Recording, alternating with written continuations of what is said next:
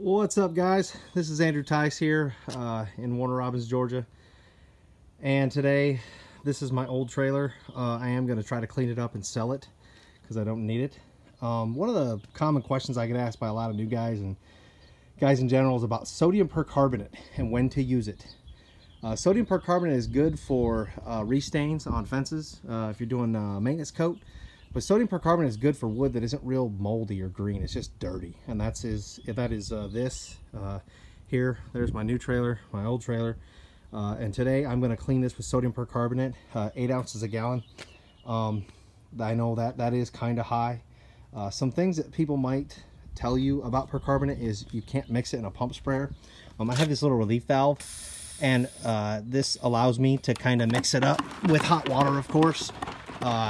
And make sure that I'm not over pressurizing my my pump sprayer, and you won't with percarbonate as long as your pump sprayer isn't dirty, because percarbonate is a peroxide based oxygenated cleaner. That's really kind of saying the same thing, but and that's what we're going to do with this today. So I'm going to clean this. The steps are to obviously pre-wet the wood, apply your soap, let it dwell, and pressure wash it off. Now I'm going to be using my J-Rod with my 5.5 gallon machine, and that's what we're going to do today, and I will show you when. All right, guys, and that's it. That's really the gist of what percarbonate does.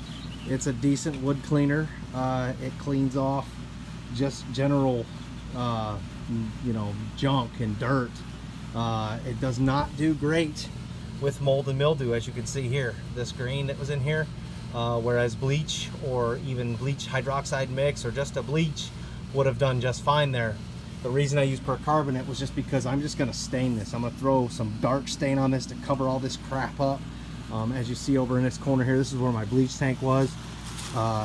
It's bad. The wood is actually decayed like a badly rotting tooth.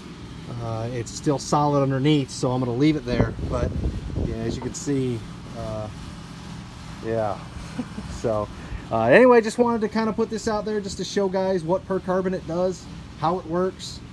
It's a simple cleaning process. It's a lot less hazardous than hydroxide and hypochlorite, but it does not do the same job.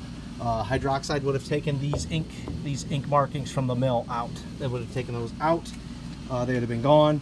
Obviously, if I would have thrown some oxalic on this afterwards, this rust, it would help with this rust. I can't say it would take it all the way out, but it would definitely take a majority of it out.